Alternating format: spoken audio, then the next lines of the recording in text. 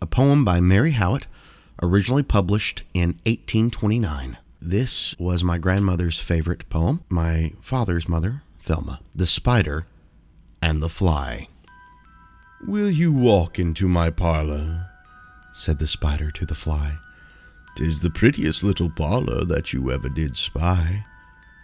The way into my parlor is up a winding stair, and I have many pretty things to show you when you're there." "Oh, no, no," said the little fly, "to ask me is in vain, for who goes up your winding stair can ne'er come down again." "I'm sure you must be weary, dear, with soaring up so high. Will you rest upon my little bed?"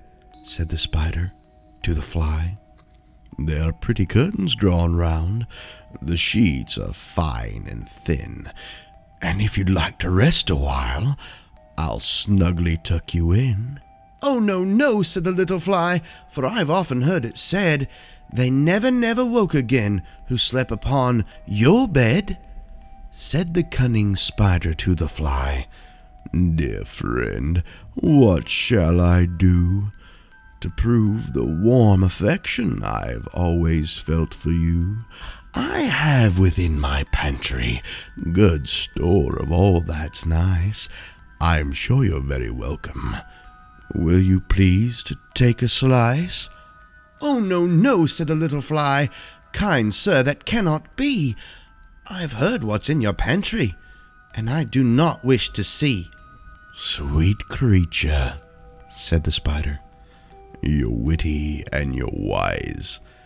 How handsome are your gauzy wings, how brilliant are your eyes. I have a little looking-glass upon my parlor shelf. If you'll step in one moment, dear, you shall behold yourself." "I thank you, gentle sir," she said, "for what you're pleased to say, and bidding you good morning now, I'll call another day." The spider turned him round about and went into his den, for well he knew the silly fly would soon be back again. So he wove a subtle web in a little corner sly, and he set his table ready to dine upon the fly. Then he came out his door again, and merrily did sing, "Come hither, hither, pretty fly, with the pearl and silver wing. Your robes are green and purple, there's a crest upon your head. Your eyes are like the diamond bright, but mine are dull as lead."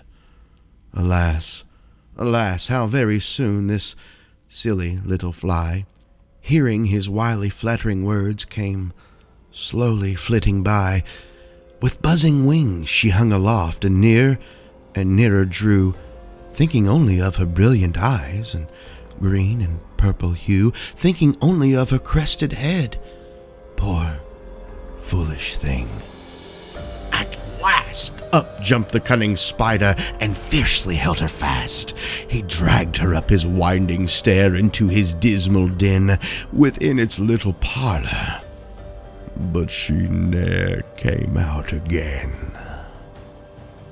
And now, dear little children, who may this story read, to idle, silly, flattering words I pray you ne'er give heed. Unto an evil counselor close heart and ear and eye, and take a lesson from this tale of the spider